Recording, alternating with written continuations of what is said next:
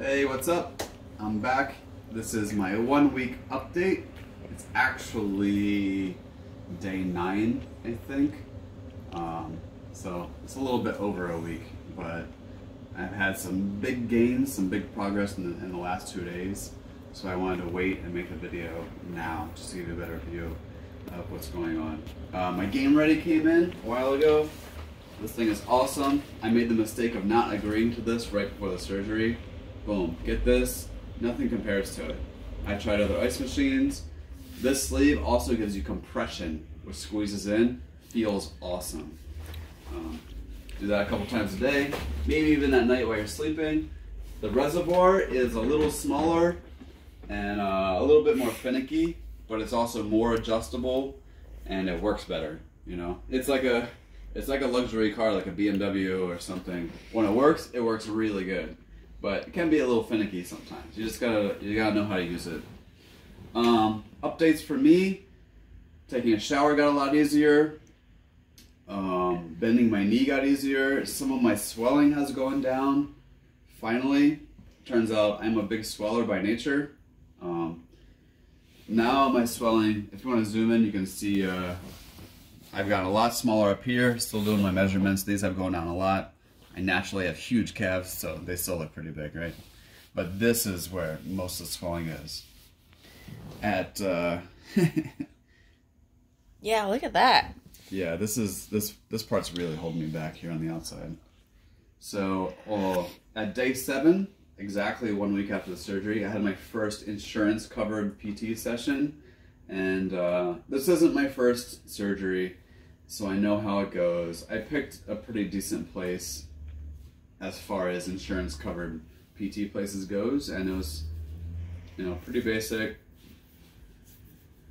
They rubbed me really lightly a little bit, put the goniometer up to my leg to see how close to straight I could get, how much I could bend my leg, and they're like, okay, we gotta get you to 90 by like 4 weeks, I think. And they showed me, I should be doing quad sets at home, which is where you flex your quads and kind of push your knees into a towel or whatever. She watched me do it, and she was like, yeah, okay, you know what to do those at home. That was pretty much it. I'll see you in a couple weeks because there's not much else you can do right now. Just continue with these, continue using the CPM machine. That'll passively bring your knee into more flexion. I don't take the measurements on the CPM too seriously because it's kind of inaccurate, but I just make sure like I'm constantly bumping it up each time, and that's how I know I'm making progress, getting more knee flexion. The biggest thing holding me back is that fluid and that inflammation, like I said. So then yesterday, I paid out of pocket. I went to go see my guy, one of the best PTs that I know. He also gave me a rub down, but it was a more specific lymphatic drainage massage. Elevated my foot, and he explained to me that when I do stuff like this, I need the foot above my heart to get this fluid back, draining back into where the lymph node is, high on my leg. I need to keep my leg up the whole time as somebody else is just, you know, moderate pressure, just pulling that fluid down, starting from the top, coming along the knee, and then coming down my quad, and gently just keep guiding those fluids down. I watched my swelling go down in front of me while he was giving me this 20-minute lymphatic massage. At the end, I did a lot of ankle pumps, try to get whatever is left in there, like get it moving. And then we started doing some quad sets, and he noticed immediately when I was doing my quad sets that I was just squeezing my butt, and I was pretty much cheating. I wasn't getting my quads to turn on, which is the most important part of the quad set. That's why you're doing it, right? We need to get these muscles going again.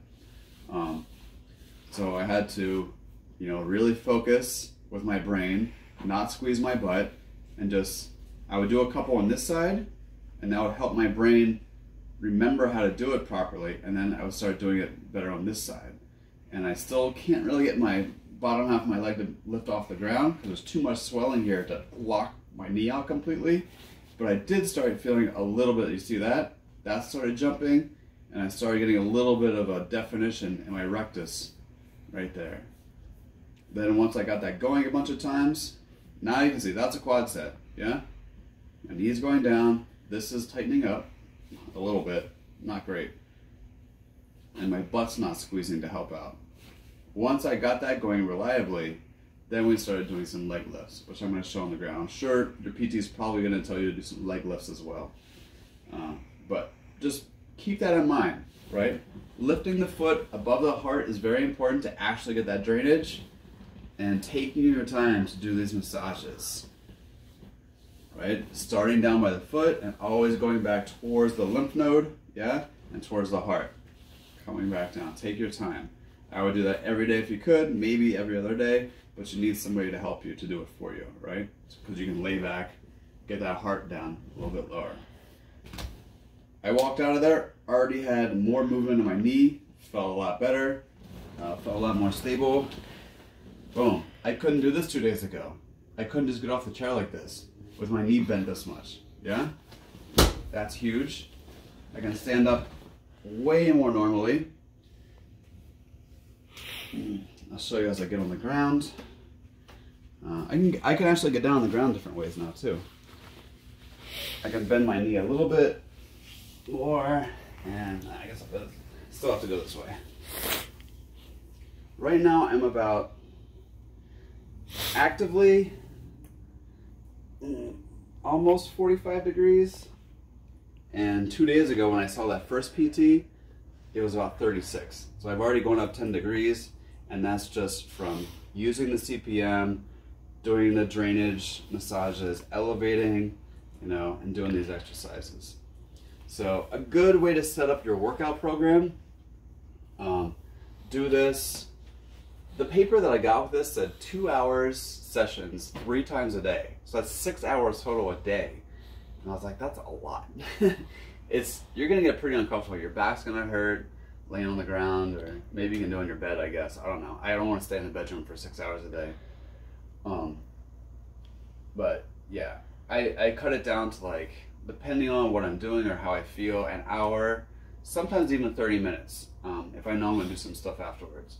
So I'll put the ice sleeve on with the compression for 5 to 10 minutes, you know, just to bring things down, kill the pain a little bit.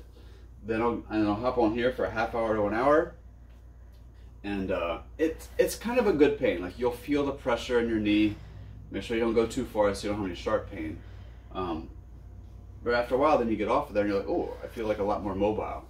Then I go into kind of assisted active knee flexion, where I lay down and this is also a hamstring set, so I'm trying to fire up these hamstrings to pull my heel in towards my butt, because you want to wake these guys back up too. So I'm concentrating on that, and I'm assisting just a little bit with my hand, because at the end I want to try and pull it in a little bit more. Hold for 5 seconds, and then slide back out. 2 sets of 10. That's what I was prescribed. I'm not sure what you're gonna get from your doctor, but it's a good thing to do right after the machine, because it's one of the mobility systems that I'm trained in works off a similar principle. This is passively making more space in your joint. Immediately afterwards, while that space is open and while your brain is open to it, it's good to actively work within that space. That'll get you there faster. You know, that's a good principle for stretching in general. You know, passively get into a spot that you're not used to being in, and then start putting some resistance and some load on it in that position. It'll remember it, right? Oh, you can also use this for while you're still down here. The other big one that I felt a lot of progress in is the quad sets from here, and then the leg lifts. So the same thing, I'll work on I'll pull my pants up like this.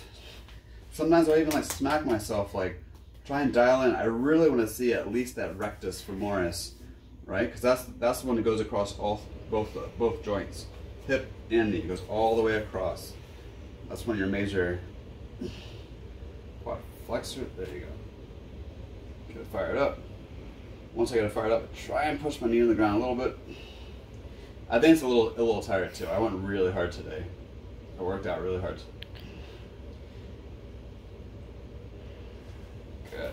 I do a bunch of those, and then I will start to add in the leg lift. So you can also assist yourself with this. I try not to assist myself at the beginning. Also, if this is way too hard for you, you can put your brace on while you do this. That'll add a lot of stability and make it a lot easier to lift your leg.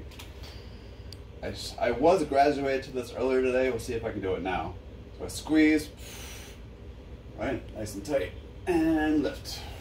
I'm just holding the leash right now. My leg is doing everything. 2 days ago, I couldn't even lift my leg on my own. And I still don't see that like I want to.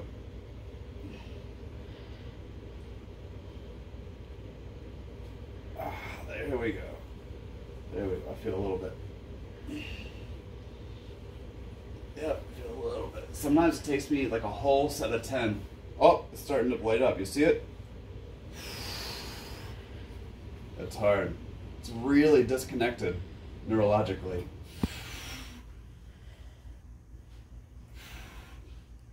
Yeah, like I said, sometimes it'll take me a whole set of 10 just to really get that fired up. And then the next 2 sets I consider like my actual working sets. But it's been a bit of a journey, you know? All right. I can actually walk around now without my brace. It's still a little bit sketchy. I can't fully lock out my knee the way I want to. You know, I can't bend my knee as far as I want to, but look at this. 2 days ago, you saw me when I was trying in the shower. I was like, I don't know if I can stay standing up in the shower. Now look at me, I'm just walking around the house. I feel some quad activation. I was feeling so good this morning after my my CPM and my leg lifts and all that stuff. I was like, you know what? I'm doing a workout. Upper body workout. I put the brace on, but while I was doing the upper body workout, I was doing like dumbbell rows, pull-ups, a bunch of other stuff with the weights. And I could feel all the muscles in my quads starting to light up, like to stabilize. It felt awesome. Took the brace off and I was walking around. Most normal I've walked around since the surgery. It was very uplifting and really cheered me up. Then I took a shower afterwards. 1 foot in, boom, 2nd foot in. Pretty awesome. So I wanted to share this joy with you guys. I know other than that, like not much else has really changed that much. I really gotta get the swelling down. That's the name of the game right now. The PT that I saw yesterday, the one that really helps me the most is like keep working on getting that swelling down, because your regular PT, the one the insurance pays for, the one who has 4 other clients at the same time as you, all they have on their paper, by this week, you gotta get to this degree, you know, flexibility in your knee. They're gonna get you there one way or the other. And 20 years ago when I broke my knee, I was just having flashbacks about this yesterday, because I kind of blocked it out of my mind. It was me and this other like old guy who got a knee replacement just screaming at the top of our lungs. I don't want to scare you, but if you work on your flexibility and you get this range of motion on your own, you won't have to deal with this. But if you don't, if you're too lazy, you keep putting out like, oh, I don't feel like doing my exercises today, and you don't really push yourself, they're gonna push it for you, and it hurts. It hurts a lot. Because they have protocols, you know, they have their quota or their number that they have to get to. Anything else change? I think that's it. I still, like, even walking around the house, most of the time I'll still put the brace on because it's more stable, you know. This gets tiring really fast. There's a lot of swelling in there. These muscles are still like not strong enough. But it's the past 2 days I saw a lot of progress each day. I feel a lot more normal. I'm at this in-between period now when I go outside, I take the crutches with, but like I'd rather not use them, you know? They're kind of more annoying than anything. Because once I put the brace on, I feel very stable, but the brace is keeping my legs straight. So I'm like peg-legging to walk. And now that I got this stuff starting to work, it wants to actually take a regular step inside the brace. So now my leg is like fighting against the brace while I'm walking. It's very weird. I'm like in between everything, all these props. But I'm just gonna take it as a win because, you know, I can feel stuff going on. I feel a lot more normal. Still got a long way to go. It's only been 1 week, but it's already going better than I expected. But if you can afford it, please rent that CPM machine. rent that Game Ready for as long as you can. I feel like I'm going to be using that Game Ready for a couple more weeks still. This is going to be swelling for at least a month, I think. Yeah, that's it. You know, get lots of sleep, eat lots of fruits and vegetables, and don't sweat it too much. It's going to be okay.